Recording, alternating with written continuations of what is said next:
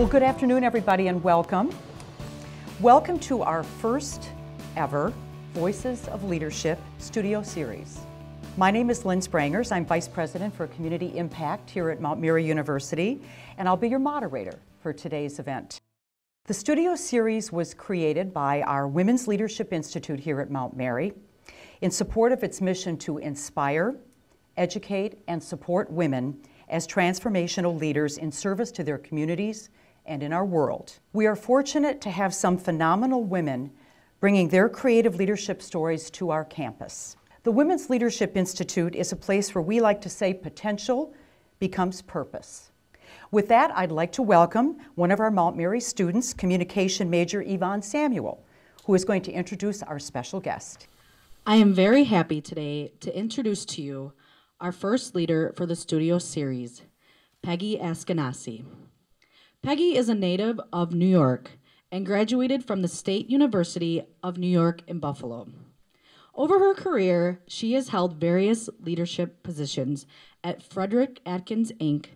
and Saks Incorporated. Since 2004, she has been with Kohl's department store, where she is currently the Senior Executive Vice President of Product Development.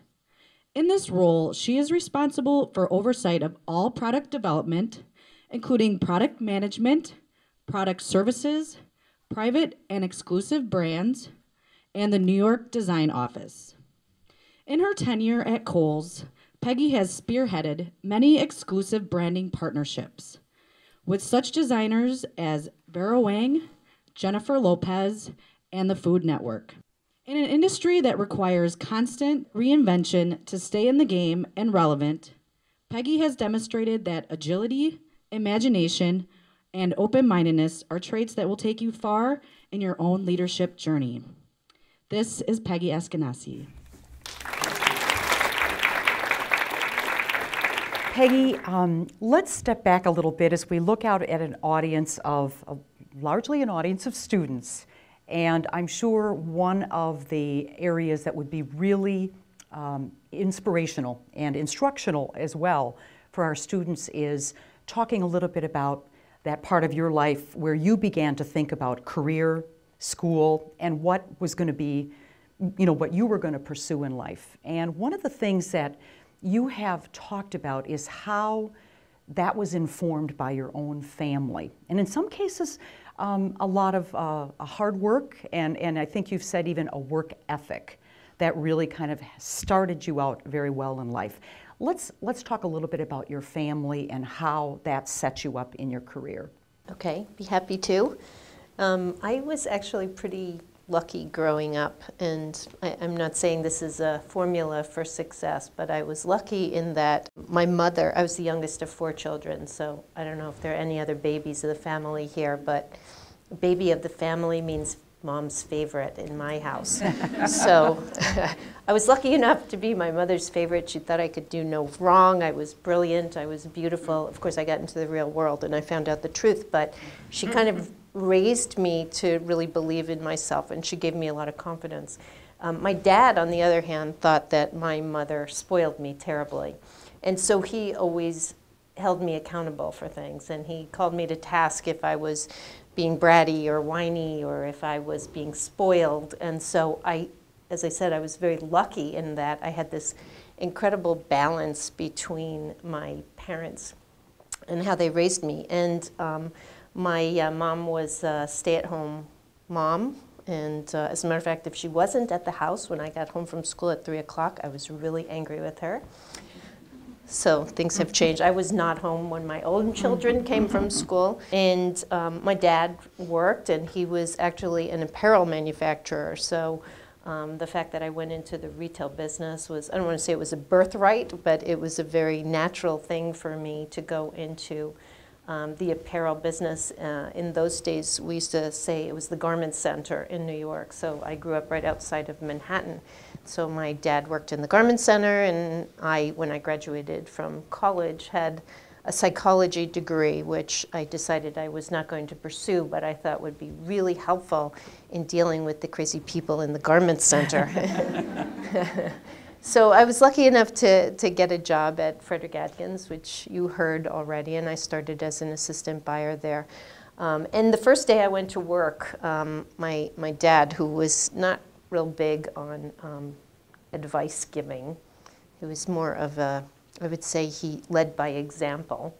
And he said to me, and you know, he knew a lot of buyers and he worked with all different kinds of people in the industry, and he knew how it worked and what really were the pitfalls. And so the two pieces of advice he gave me were always be honest, and I share that with you, because even if you think the truth is the worst possible thing in the world, there's nothing compared to a lie in terms of being the worst possible thing in the world.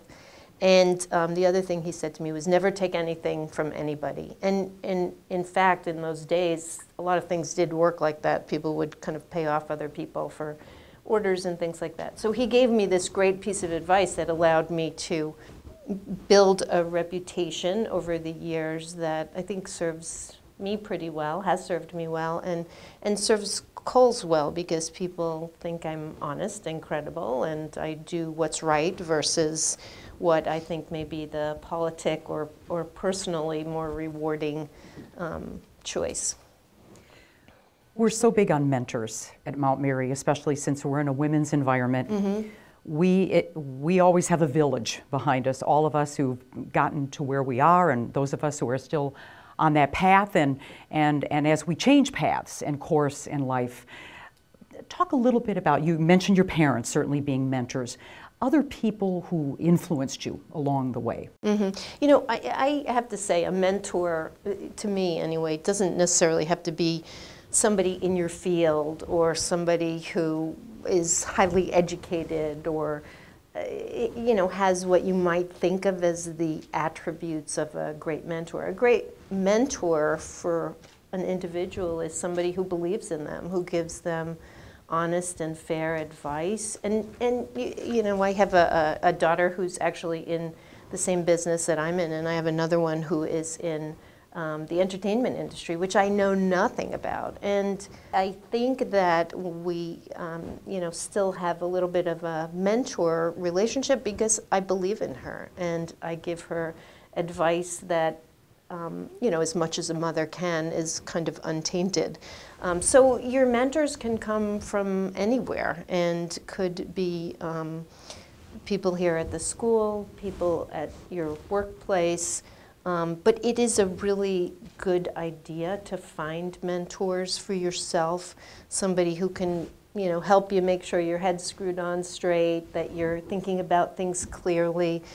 You know, there are times in any business, any field, any university where you just have the most horrible days ever, and sometimes your judgment can get clouded by that. And so to have somebody to bounce ideas off of who just says, you know what, take a breath, you're overthinking it, or you know, you're not looking at this the right way, is a really good and important thing. Wonderful. Let's talk a little bit about your work at Kohl's. Obviously, since it's based here in the Milwaukee area, we're all very familiar with Kohl's products, and this has been, I know, a real signature of yours has been the brands, the exclusive brands. Mm-hmm. And we've got a video that we'd like to show because no doubt when you see it, you will recognize a number of these items, but this really speaks a lot to Peggy's work at Kohl's. So we're going to take a look at the video and then we'll continue the questioning.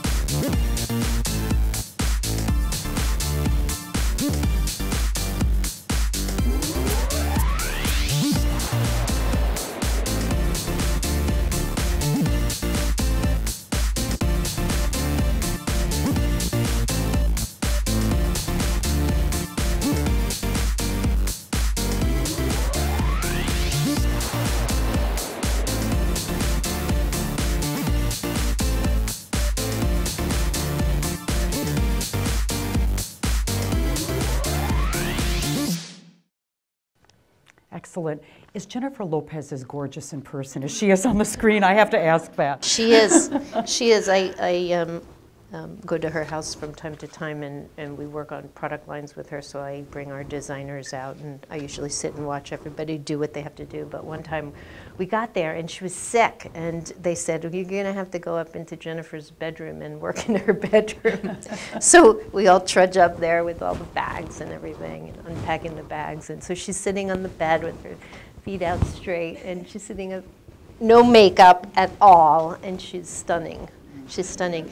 And you know, people have said that she has kind of a glow. She does. Mm-hmm. She literally, her skin glows. It's magnificent. I don't know how she does it. Thank you for sharing that with us, because I think we see her and she always looks fantastic. So. She's amazing. But you know, I would say too, she works really hard. I mean, we've met with her when she's on tour. And you know, so she's got to steal a couple of hours and sit down with us, and you know, we kind of make her work hard. I mean, it's not physically hard, but it's a lot of stuff that we have to get done in a short amount of time. And then, so she'll just have done a tour, her show at night. You know, she gets up, she's got to deal with us. We leave. They drag her to the gym where she's got to go work out like crazy to continue to look as stunning as she does. And then she goes and does another show. Oh, and she also spends time with her kids in between, who she's very devoted to. So she works really hard. Well, thanks for providing us with a little slice of how these relationships were cemented. This is something you talk about. This is a real pride of yours in terms of your work at Kohl's. And I think it's great for our students to learn how that thought process came together, that big idea that these were people that were going to help Kohl's in the bottom line, yeah. In becoming, you know, always freshening up the product and finding ways to appeal to the consumer. Share a little bit about that idea that went into this. Mm-hmm. So when I joined Kohl's, it was 9 years ago, and you would have known us at that point in time as pretty much a commodities retailer. We had very basic product. Our mentality, our approach to product was very Midwestern, and not that there's anything wrong with that, but doesn't necessarily play in Southern California or New York or Southern Florida. So it was very clear that we needed to make some changes because we were opening massive amounts of stores all over the country. So we went from being a Midwestern company to a national retailer on a really big scale. So we had this business that was our private brand business, and it represented about 25% of sales. And it was, you know, really kind of like a dirty little secret for the company. We didn't really talk about it too much. We didn't like it that much. We just used it to drive promotions and promote at really, really aggressive price points and sell lots and lots of basics, which in the Midwest was a tremendous formula. And so it became clear that we needed to do something that was going to be newer and more relevant so that we could broaden our appeal to more types of customers across the country. And so we developed what we called at the time a 9-box grid, and it was 3 boxes across the top, 3 boxes down the side, and we set it up by price point, so good, better, best. And we set it up by, on the other axis was classic, modern classic, and contemporary. And so we put our entire resource structure onto that grid, and we realized that the whole contemporary and better and best price points was a complete void. It was an absolute white space for us. So we said, well, if we want to appeal to a broader range of customers, we need to broaden the types of product lines that we offer. So that's when we started to think about this exclusive brand strategy. And it didn't really make sense to continue to make up names, which is really how the private brands were developed many years ago, a lot of them in the early 90s even. So they've been around for a long time. So the thought was, well, you know what, we can create exclusive brands, and because of our scale, we can make them exclusive national brands. We're national. So we started to develop these conversations. The idea that we might bring Vera Wang to Kohl's at the time was kind of outrageous. And you know, she was at the very high end of the market.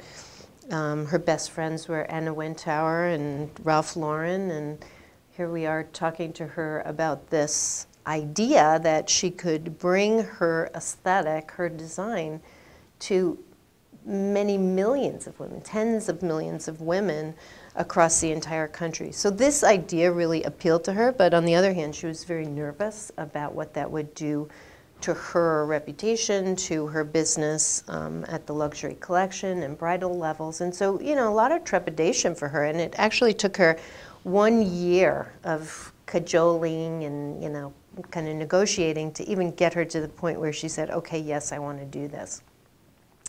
So we finally put the deal together.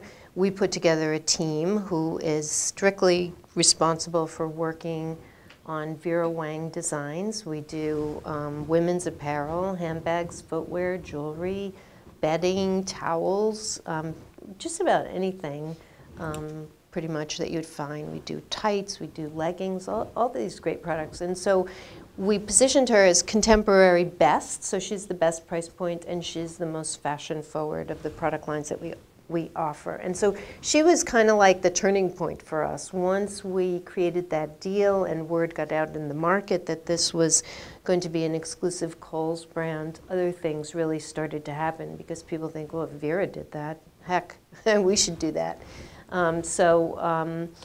We were able to bring several other brands, and you saw a lot of them on the screen after that. It was kind of a cascade. So over the next several years, we continued to launch these brands, and they became these really tremendous efforts at Kohl's on the part of a lot of people. So it wasn't just the design and product people, but the merchandise presentation people created entirely new in-store experiences for each of these brands so that we created shops. I mean, this was kind of blasphemous at Kohl's. We didn't do those kinds of things. We were very democratic. So as you come into the store and you see all these different brands, you would have kind of like a shop within a shop. Our marketing people really got behind these brands in a huge way, and they created a whole Only at Kohl's campaign, which you would have seen for several years, talking about these brands. And so the idea is that these brands become destination brands, and the customer selects Kohl's as her destination of choice because we have these very desirable brands. So the strategy really worked for us. It was the big growth engine of the business. We actually wound up between our private brands, which you remember were 25% of total sales, and the exclusive brands grew to over 50% of total company sales. So it's been a tremendous success story and a fantastic strategy for us. And now we're actually in a place where our strategy is evolving again. So that's the thing, you know, a strategy is great. You must have a strategy, and even more important than having a strategy is having great execution. But you can't think that your strategy is going to last in perpetuity. Things change. And so you have to constantly look at your strategy and make sure that you're relevant, that you're putting your customer first and understanding what her needs and wants are, or his needs and wants are, and that you build strategy around that. So you build strategy, and we do this around the feedback that we get from our customers, which is really helpful, because if you listen to your customer, you put your customer first, you can't go wrong. Good point. And it's a brutal industry. I mean, when you think about retail, there are plenty of, I should say the landscape is littered with plenty of retailers who are no longer, right? So you've got to always figure out what that next idea is going to be, that next hot something. And as you said, listening to your customers often will get you there. Let's talk a little bit about what is next. And there's an exciting initiative that Kohl's is involved in right now. And Peggy, again, on the front line of that, is going to give us a little insider information on what is emerging at Kohl's and sort of its next evolution. And it's really going to focus on beauty, right? Yes, exactly. So we actually have a few huge strategies in place that, or I should say probably initiatives, that we think are going to drive comparable store increases, but also keep us at the forefront of our customers' minds in terms of relevance. So beauty is an area that Kohl's really has not played effectively in ever. Many years ago, before I got there, the company formed a partnership with the Estee Lauder company to create brands, not the Estee Lauder brand or Clinique or any of the other great brands that they own, but to create these new brands. So their names are brands like American Beauty and Flirt. Has anybody ever heard of these? Really? That's good. But for the most part, people didn't know what those brands were, what they represented. And so, in fact, over a several-year period, they never grew. It never became a meaningful portion of the company's business. And so a couple of years ago, I actually went to our CEO and I begged him to let me have the beauty business and to see if we couldn't do something with it. So I think out of desperation and just aggravation with me bugging him about it, he said, go ahead. And so then they allowed me to bring in some outside consultants who very definitely said beauty is a huge opportunity. You're basically walking your customer elsewhere for her beauty needs when she would be just as happy and maybe more happy to buy her beauty at Kohl's.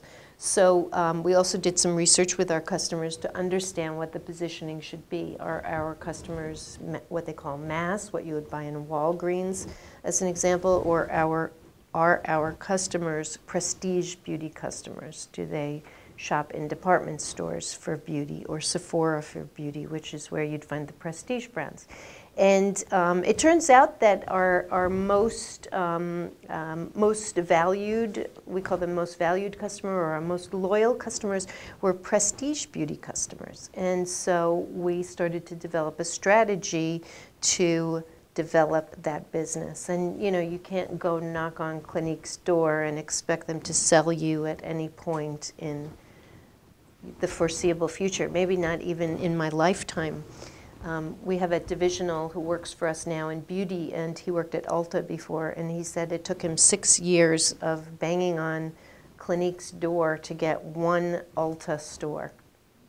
And now Ulta is rolling out Clinique to all stores. So this has got to be over a 10 or 12-year period that this is happening. So I just want to give you a sense of bringing beauty brands into the store. It was a big lifting effort on the part of our beauty team. So we built the beauty team. We brought in some experts, some people who had been at other companies in the beauty business, and we started to renovate some of our stores. So in the fall of this year, more toward the fourth quarter, we opened 280 stores with a new beauty experience. Well, the stores were opened already, but we created a new beauty experience in those stores. So we did these great renovations. We hired and trained beauty associates who could actually help our customers, who could make them up, who can do all kinds of advisory things for them in the areas of beauty. And we brought in 30 new brands that the company did not previously have. So brands like Lorac and Cargo, H2O+, The Balm, Essie, EOS, and a number of others. And anyway, this has been a very successful venture for us so far. The beauty department's running ahead about 40 to 45% in the stores that we renovated, and we have the new brands in. And the total store where we have the new beauty environment is also generating better sales comps, comparable sales, than the stores without beauty. So that's really what we needed to do, was elevate the entire store performance by bringing this new beauty department in. So we had our sales call today. Kevin Mansell, our chairman and CEO, and talked a lot about beauty this morning and how successful it is. And we're going to add another 200 stores. So by the end of this year, we'll have 500 beauty stores, and in another couple of years, we'll have beauty spread to the entire chain. So we'll be adding more resources and lots more to come. But very exciting for us as a company. And as you heard Peggy say, 6 years in the making, as far as, you know, as seeing the fruits of your labor. Well, actually 2 years, 2 years so far, but we're very early in on this whole venture. Yeah. It's going to take us many years, and we're happy with where we are now. But of course, we recognize that we're just at the tip of the iceberg. And the idea is, as you said, to get people to spend more time in the stores. The beauty line will hopefully mean that people can spend more time, and it seems to have already had some payoff. Yes, absolutely. Great. Yeah.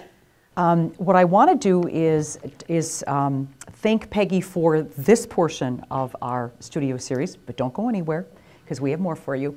This is what we will now move into is what we call our sort of Mount Mary signature questions. Okay. If you're familiar with the inside the actor's studio, though we promise to keep it clean, there are usually some questions at the end of the person who is being interviewed, oftentimes Hollywood folks and other prominent people like Peggy. And what we wanted to do is come up with our own Mount Mary version of this. So we turned to our brain trust here, our students, and they came up with what they believe are great questions. The students from our Women's Leadership Institute Student Advocates Group and from our Communication for Mass Media. They're fun questions, and we think they may offer a unique glimpse into Peggy, things you haven't already heard or learned from her. We hope we'll learn from some of these questions. And these are the questions our students asked. We'll ask these of all of our visitors to our studio series. Peggy, describe your life using only a song title. Okay, so lucky for me, I had this question in advance because there would not be a good answer otherwise. My answer, if I didn't hear this question in advance, would have been a song called Brown Eyed Girl, which is a Van Morrison song, and that I just have brown eyes, so that was the reason behind that. But because I knew about the question, I really thought, and I sent notes to my daughters, and I said, what do you think should be, you know, the song title of my life? And they came back with nothing. They did not help their mother. So this is what I did. So I Googled song best because I feel like I have a lot of best in my life, and I'm a very fortunate woman. So the song that I came up with was Best of Both Worlds, which is a Van Halen song. And the reason why I picked that was because I'm lucky enough to have the best in, or for me, what is the best? It wouldn't be the best for everybody. In terms of my career, I managed to find myself in a business that was kind of, in a lot of ways, second nature to me and something that I loved and happened to be pretty good at, and over the years developed a lot of skills in. So I got the best professionally, and I work for a great company, and I get to work with a lot of great people, and I've helped to build a fantastic and talented team. And then I have also, and this is no criticism of anybody here, but I have the best two daughters that a mom could have. And again, they're the best for me, but they're pretty amazing. And we've actually reached the point in our lives where we've traded roles, and they give me advice all the time. But I have the best professionally, and I have the best personally. I also have a granddaughter who's going to be 3 soon, and that's a whole nother level of bliss. So maybe I have to elevate the title next time we meet. We'll invite you back for that. What is your biggest pet peeve? Yeah, this is a very interesting question. You know, I think, first of all, I don't know if you can tell this, but I'm usually a really calm person. People typically at work will say to me, "You're so calm. Why are you so calm?" And I think part of that is the years give you some perspective, and you know, you go through things that sometimes seem so disastrous and just so beyond any way to make them right. And you know what? At the end of the day, you live, the company survives, and you manage to move forward. So over many years of this, you gain some perspective. And so I would say small things don't typically bother me. I had a young woman come into my office, and it's not unusual for somebody to come into my office and cry. It's a little bit of a regular occurrence. It's not that I make them cry, but they come in to confess something or to, you know, worry about something. And so this young woman came into my office, and she was just devastated over something that she did that was a mistake. In the scheme of the world, it was you know, like this. But to her, at that particular moment, she was absolutely devastated, and she was just bawling her eyes out. And I said to her, calm down. This is tomorrow. It will be better. I told her, if this is the worst thing you ever do in your career, you will be a really lucky woman. And so perspective is a really important thing to have. And it's not that you don't want to take serious things seriously. I do, and you know, you must. But you don't want to get crazy about things. You want to solve them, fix them, figure out how to do it better next time. So in terms of pet peeve, I don't know if I have one, but the thing that I dislike the most of all is untruthfulness.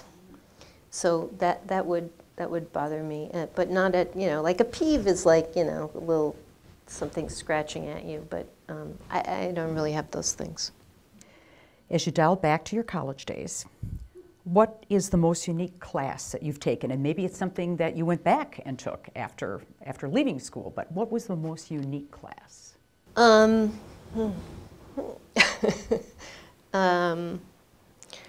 don't know that I took anything that was so unique, but I'll tell you what was the most useful. Sounds good. They don't even offer it anymore. But, well, arithmetic, but, you know, that I'll leave that out. Arithmetic. But it was typing. Because, I mean, today you say keyboarding, right?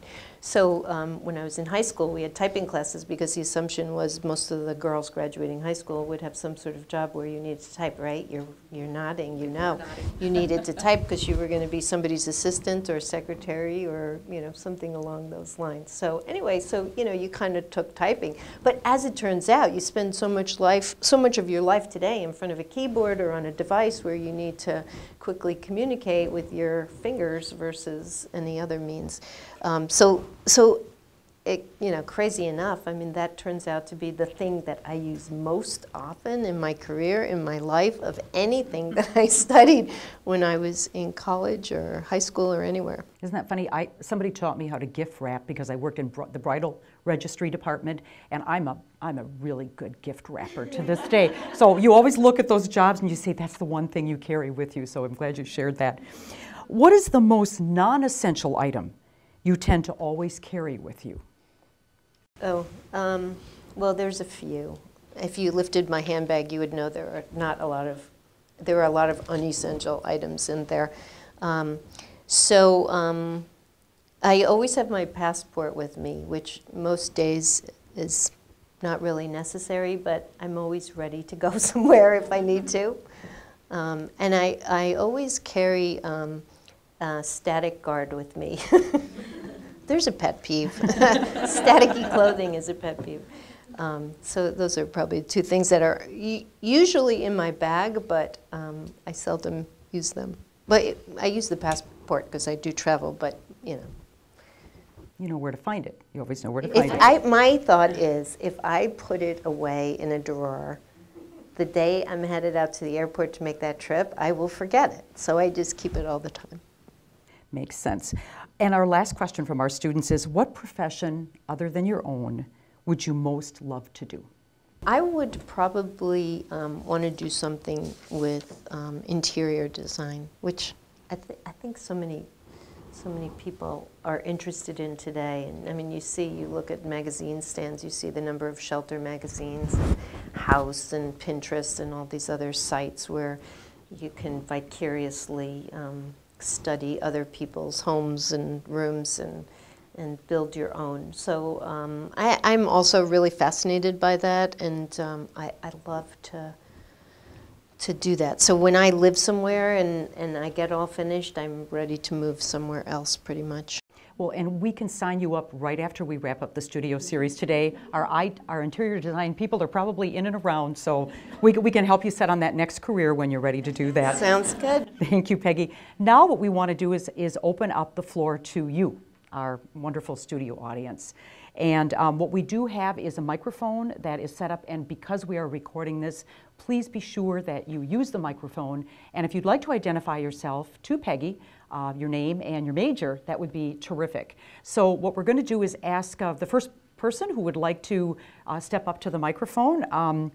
Who would like to go first? What braves? There you go. All right, thank you, Katie. Hi, Peggy. My name is Katie. I'm a public relations student here at Mount Mary. And my question for you is, as a woman in an executive level position, were there challenges you faced to reach that executive level that is usually dominated by men? I would say that in general, our field is friendlier to women than many others. So I think I probably had less of a headwind than I might had I chosen some other career. You could definitely see, even in retail, which is so much about women, the ultimate consumer is 80% female. You could see at the low ranks of our company, or any company, that it's highly dominated by women. The number of men is, in ratio to women, is much smaller. But the higher up you go in the ranks, the more men relative to women there would be. You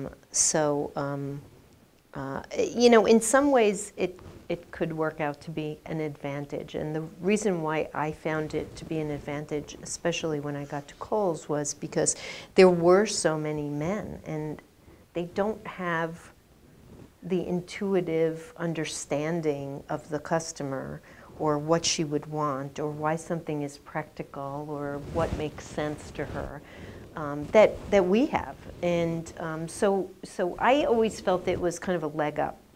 And then in terms of advancing my career relative to being a woman, I think there was a lot of, you know, luck, right place, right time involved, as there is for everybody.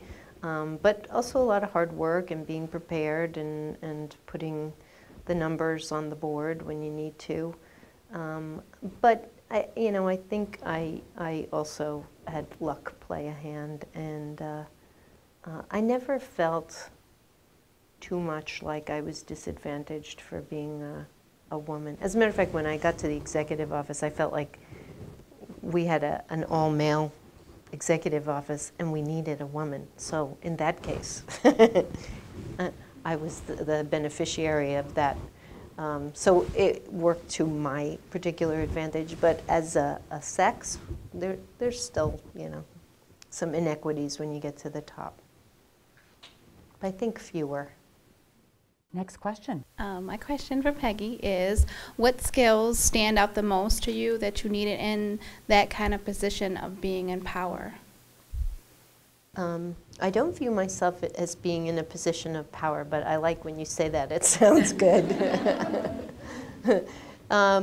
I would view it as a position of leadership, and so with that, I think comes a lot of responsibility. And some people in leadership roles think their people are accountable to them to deliver results or to produce or whatever.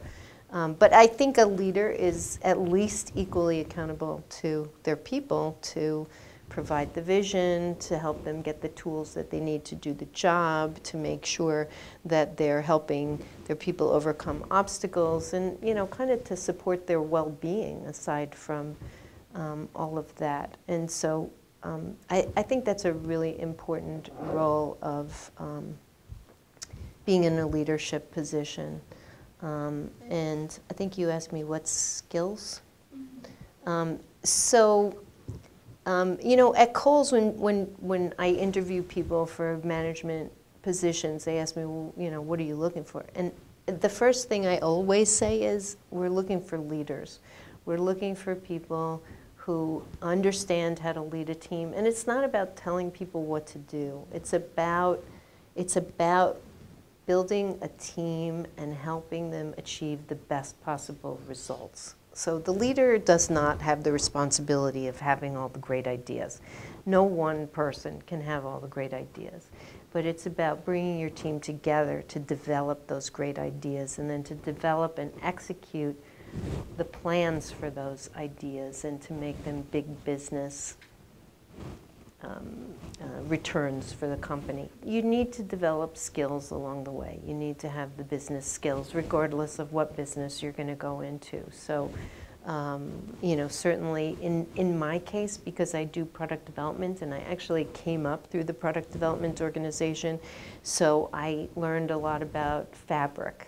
I learned a lot about construction, garment construction, how things are made. I learned a lot about doing business in foreign countries. I learned a lot about duties and tariffs and how things get costed and what different fabrics cost in relationship to one another, and how do you build a better garment versus a less expensive garment. So all of these kinds of things were job skills that I needed to learn in order to do the job along the way. And then those things became less critical for me to know at an infinitesimal level as I moved up the food chain. But it was really helpful that I did know that stuff, because I could help our people as they were learning and as they were trying to make the best decisions for the business. Okay. Thank you so much for the insight. Thank you. Barbara. Was it because I said I like interior design that you? Yes, that's why. Thank you. I'm Barbara Armstrong, the Dean of the School of Arts and Design. And my question to you is, when you've had one of those flubs, as you talked about somebody coming in your office, you know, we all experience them. I could tell you stories as well. What would you say is the best way to recover from failure and learn from it? Well, actually, I think you answered your question when you said learn from it. So, you know, failure is bound to happen. And if you're going to, I mean, this is kind of cliche at this point, but if you're going to achieve greatness or strive to achieve greatness, you have to accept the fact that you're going to fail sometime. And if you only position yourself for success, you're going to miss a lot. So, so the idea with failure is to fail fast. Don't prolong your failure. Cut it off quick. And, you know, take your losses, but learn your lessons, and then you move on.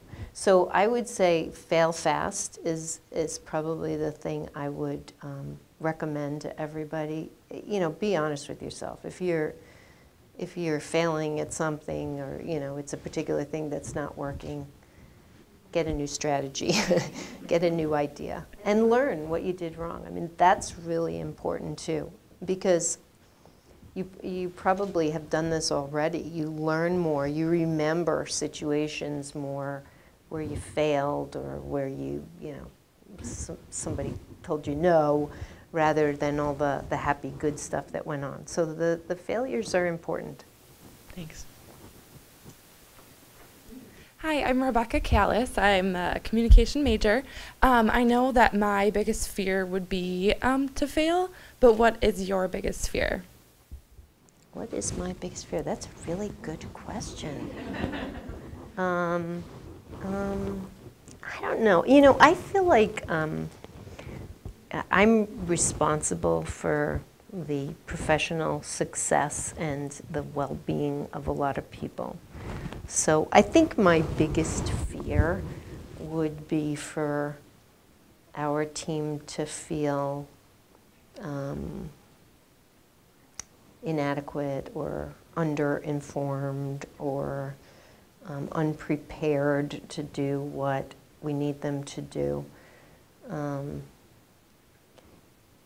That would probably be the worst thing, to look into your people's eyes and have them be in a state of panic when you're talking to them about something that, you know, you need to get done, or some direction that you're going in, and that you can see they're just not equipped to deal with it or to do it. So that would be a really, really scary place to find myself in.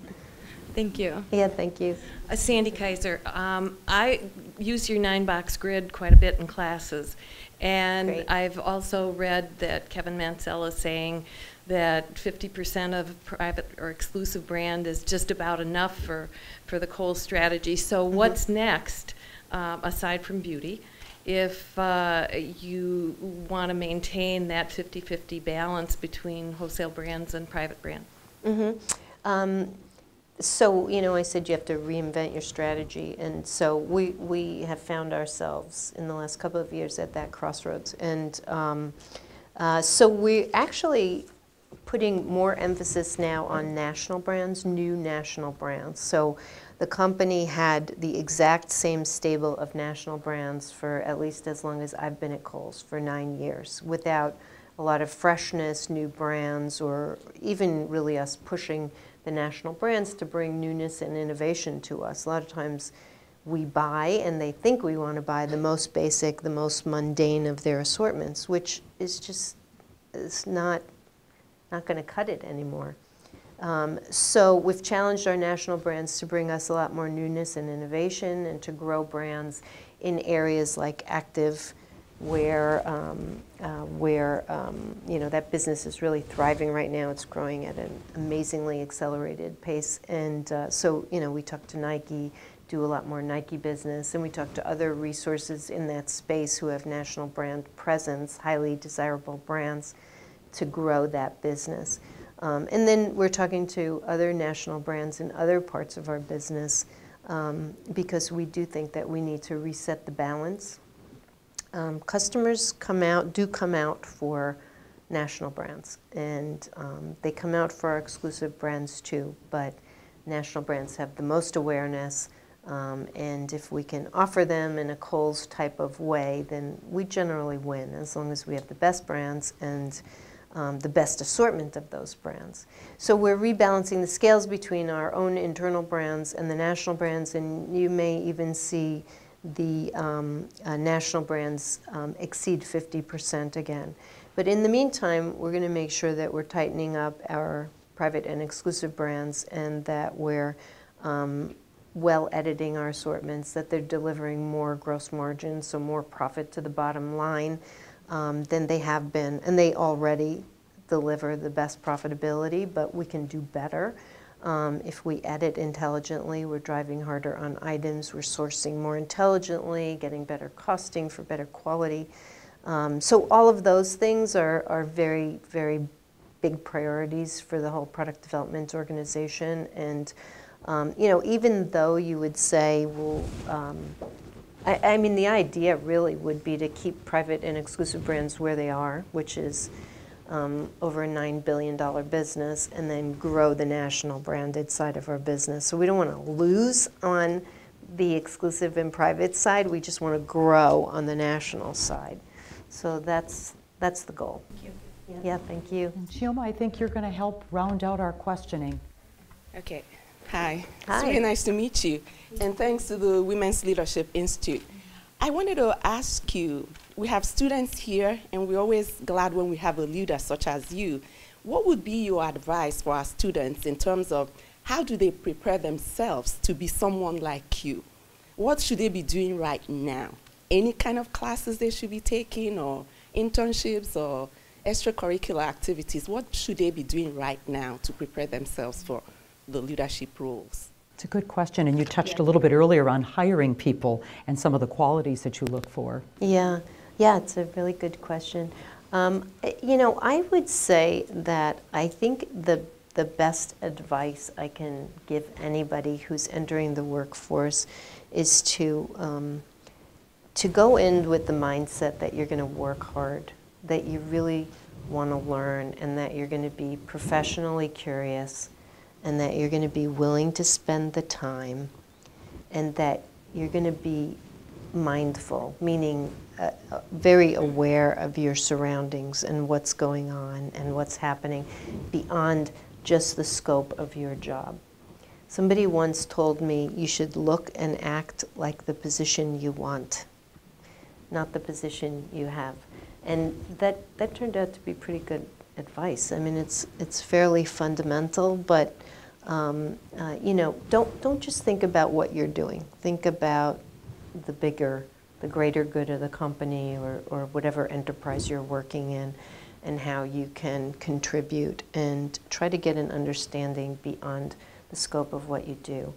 I know people, particularly young people, have a lot of demands on their time today, and you know, we talk about millennials at Kohl's, and how do we inspire our millennial associates to be committed and to work hard and to want to spend the hours that are needed. And there really has been a very big shift in how people look. I think it's because millennials, younger people entering the workforce today, saw their moms and dads who were the baby boomer generation killing themselves and missing soccer games and school plays, and you say to yourself, I'm not going to do that. That doesn't make that much sense to me. So you have to decide what your priorities are, and if your goal is executive leadership, then you're going to have to put in the hours. And you know, not everybody wants to be an executive, and not everybody should be gearing for that type of role. So be honest with yourself about what it is you really want to accomplish, what your priorities are in life. How do you want to see yourself in 10 and 20 years from now? And then spend your time on that. Do that, whatever that is. And you know, a lot of you are young to even think about, much less know where you want to be, but you know, it's good to start to formulate those thoughts and develop your life priorities. But you know, if your life priority is being an executive at a major corporation, and you're not putting in the hours or the hard work, then you have to really ask yourself if that's a realistic goal.